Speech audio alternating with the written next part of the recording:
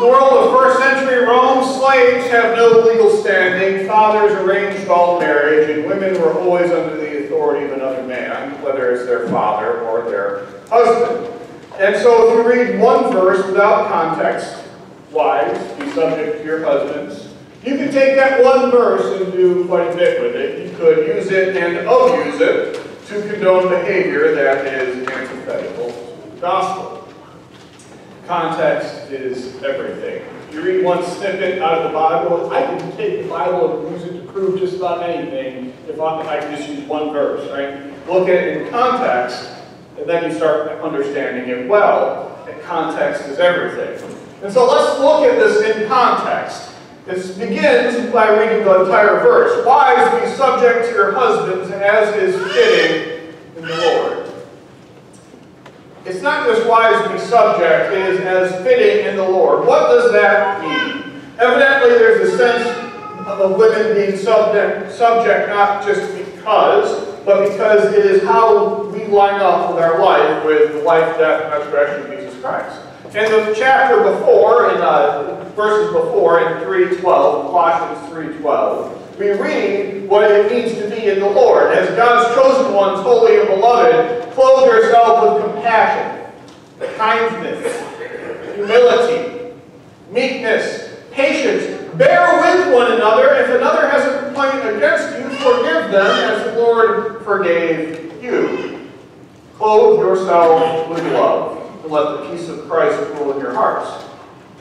And so when it says, wives be subject in the manner of Jesus, that's what it's describing. Wives embody this practice of being holy and being compassionate and kind and humble and meek and patient. And, right, you can never forget the small verbs in Scripture. Right? Wives be subject in the manner of Jesus, and husbands, love your wives and never treat them harshly.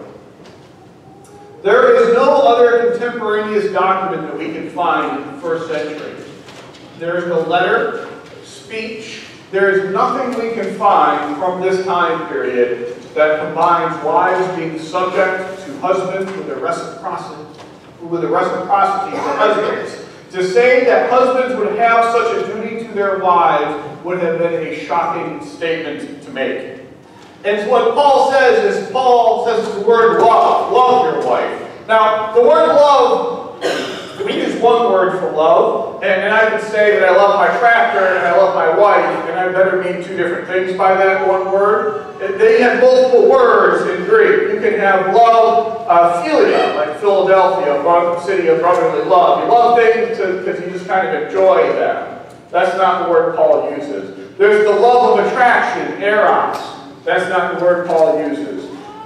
He uses agape, the love of another because it is good to do so. A committed love that chooses the best for other people. The tightness is the word of love that drives God to send His only begotten Son, who then empties Himself, taking the form of a servant, being humble and obedient. So, to say love your wife, and you use the word agape, and you're talking in a Christian context, to love like Jesus loves in the Lord, this is a tall ask. This is an impressive thing. Love her to the point of being willing to die for her, always seeking what is best for her. And then Paul gives me the detail, right? Love your wives and never treat them harshly. This is like when you're going away for a while and you warn your kids, don't go rooting around in the kitchen.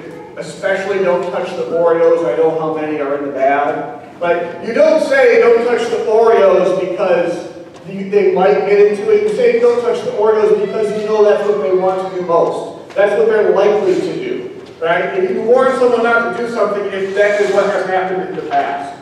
This is a little bit more serious, right? Paul is saying, love your wives and do not treat them harshly. Because they have treated them harshly. Right? This is quite the warning. Paul is telling husbands, back off, do not see your wives as properly, but humbly serve them as you are in the Lord. Profession of Jesus Christ changes everything, and it starts with marriages, husbands and wives, how they are mutually submissive to each other. Paul then moves on tells the children, Paul then tells children, obey your parents. Duh. Like, this is not a hard ask, right? Obey your parents. And then he moves on and says in verse 21, fathers, do not provoke your children. Now, husbands and wives having mutual responsibilities is just as surprising as this. To say that children have any rights, that you can't, like, Paul has now talked about how husbands should treat their wives, and now he's telling parents how to be parents to their children. Is there any quicker way to hack someone off and to critique how they're parenting their kids? Can you think of a quicker way to get into an argument than to say, I don't think you should be treating your kids like that? This is what Paul's doing here, right? He's saying, fathers, notice he's not dogging on the moms, fathers, do not be harsh to your children, else they would lose heart, right?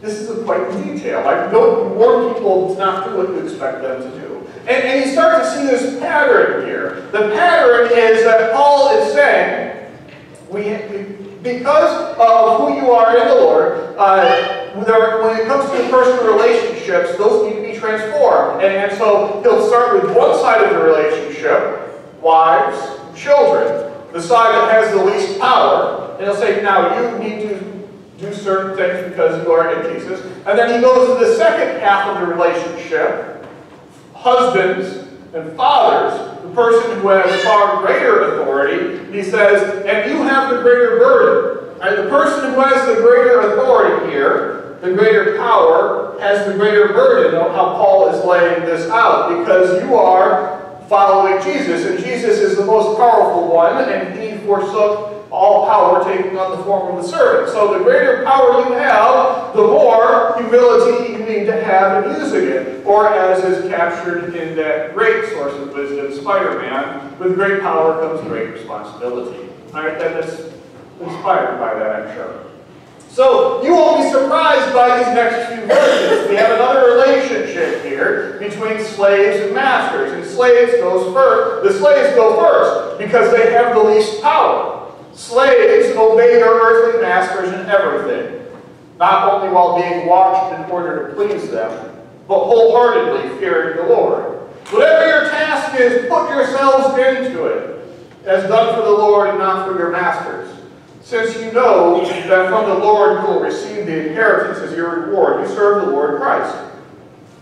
For the wrongdoer will be paid back for whatever wrong has been done, and there is no partiality, masters. Treat your slaves justly and fairly, for you know that you also have a master in heaven. This is quite the ask. Slaves, obey your masters. Well, it's not like they had any other choice. Masters, treat your slaves justly and fairly, for you also have a master. This relationship, Paul takes the most time to explain this one because it is obviously the most fraught. This is the one that's complicated, very complicated. If Paul had, when Paul, he writes a letter called Philemon, and you can go read it. It's one chapter long. In the letter to Philemon, Paul writes about a slave, Onesimus, and he basically leans on Philemon to say, you need to free your slave, Onesimus. Right, you need to. Because if you owe me anything, you owe me this. Let Onesimus free. Right? That's what Paul does. But Paul does that when he's talking to one person that he knows well. In this situation, Paul is writing to an entire church, and he's writing to all of them, and he needs all of them to listen. And you can only go so far so fast. If you go too fast, if Paul had said, everyone, you need to free your slaves, at that point, I think they would have just shut down and torn up the letter and walked away, right? You can only push so fast. And so he's making this point. Masters, don't forget that you have a master who is watching. And when you come to this table, you are both equals at this table. Now, it's worth stepping back and seeing how this fits into this entire letter. In fact, Paul has been laying out an argument in the letter to the church of Colossae. And we started with this at the beginning, grace to you and peace. He says that at the beginning of the letter so that everyone was like, chill. Everyone relax. I know we're fighting intense. Just grace, peace. Everyone just take some deep breaths. Right? And then he starts talking about how we receive what God is doing. We're not the ones who are acting out our salvation. We're receiving what God is doing. And so don't you dare add anything to Jesus. Like when we offer Jesus, so that's what we offer. We don't have to do anything else other than accept Jesus. And that as we accept Jesus, as we gather together and worship and we look up to Jesus, we are receiving all that Jesus is pouring out. And that is what transforms us. It is not that we earn it or deserve it or work it. It's that we receive what God offers. And then this is the final piece. So what's that look like? If you are receiving the grace of God on a regular basis, and you are receiving all that God is doing, how does that change you? Well, it changes wives and husbands. It changes children and fathers. It changes slaves and masters. This is Paul explaining what changes as we follow Jesus. And he's laying out something rather striking. I was trying to figure out how to capture this, and if you look at the front of your bulletin, you'll see I was trying to get this on the front, on the left. It lays out how people saw the world at that point. God was all-powerful, and then under God were the men, the husbands, the fathers. They were the next most powerful, and they had authority over wives, and then had authority, then they were children and then slaves, and that was like the order of power and authority in the first century. God, men, women, children, slaves. And what Paul is laying out is what you see on the right side, that they're all equal before God. Right? And so this is how he is starting to lay out. What changes when you start following Jesus? When you come to this table, you are all equal at this table. Husbands, wives, children, fathers, masters, slaves. At this table, you are all the same, children of God. And that is what Paul is making this argument is not just the one letter that Paul is arguing this. In all of his letters, Paul says again and again, in Christ, there is neither male nor female, slave nor Greek, Jew, slave nor free, Jew nor Greek. Right? He's talking about this. This is how Jesus is commanded to go out and baptize everyone, teaching them to do what I say. This is how you transform the world. You transform the world one family at a time as it comes to this table, as we receive what God is offering. Now, it can be hard to see what a difference this has made, because in retrospect, it looks obvious. But at the time when Paul writes this, the only people who had rights, like legal rights, were men who were born in the Italian peninsula, because they were in the Roman Empire, and if you weren't a man born in the Italian peninsula or had a lot of money to buy Italian Roman citizenship, you had no rights. And so Paul is saying that women should have rights. And we say, of course. And at the time, they would say, that's crazy. Right? Paul writes this and is talking about how children have rights. Of course children should have rights. Like we have it in DFS. Like we have things that we institutionalized that we care about children. We have schools and we have programs. In Paul's time, he was only a few decades removed from Sparta. Y'all ever heard of Sparta, the Greek city-state? Like, what's Sparta known for? They fought really well. How did they get such amazing soldiers? I'll tell you. Part of it was, if you had a child in Sparta, you would take this child to a gathering called the Gerousia. And the Gerousia would analyze this child and determine whether it was healthy enough to live.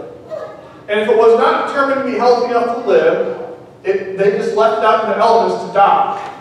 It was like early eugenics. If you didn't have a perfectly formed, healthy child, your child would be killed because that's what you did with unhealthy children.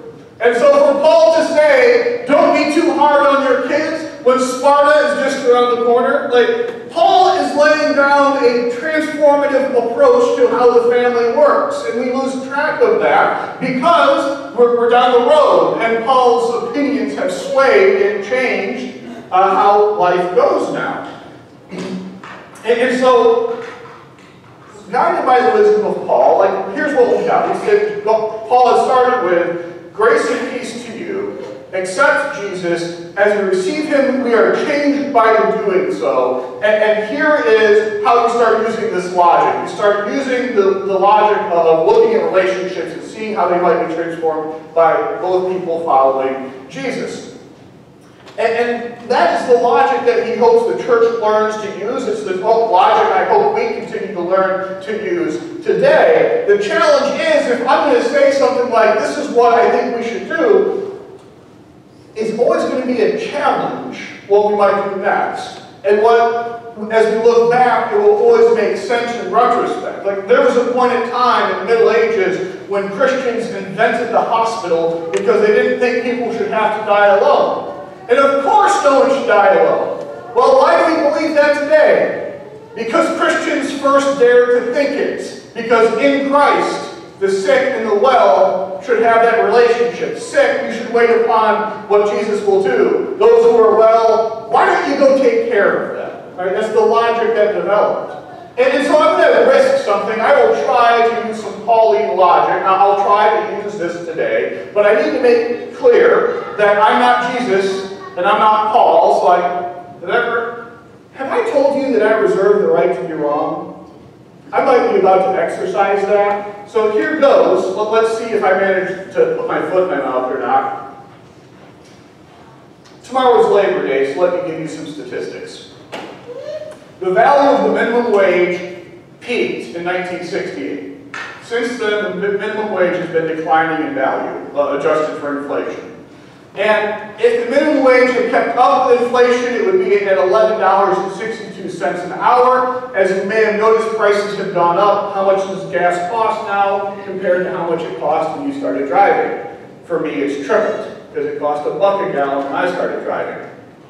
This is according to the December 22nd Business Insider from 2017. All right? So if the minimum wage had kept up with inflation, it would be almost $12 right now. It is $7.25.